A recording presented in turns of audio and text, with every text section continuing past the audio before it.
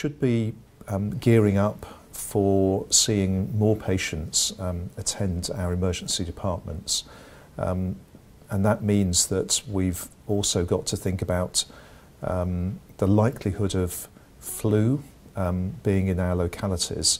And one of the responsibilities of every member of staff is to minimise the risk that they could be a carrier of flu and could either pass that on to a patient or could themselves be succumb to it and therefore be off work and not available to look after our patients. So we're going to be urging all staff to be participating in the flu vaccination programme that we've got, with the intention that we see the vast majority of staff protect themselves against the possibility of flu.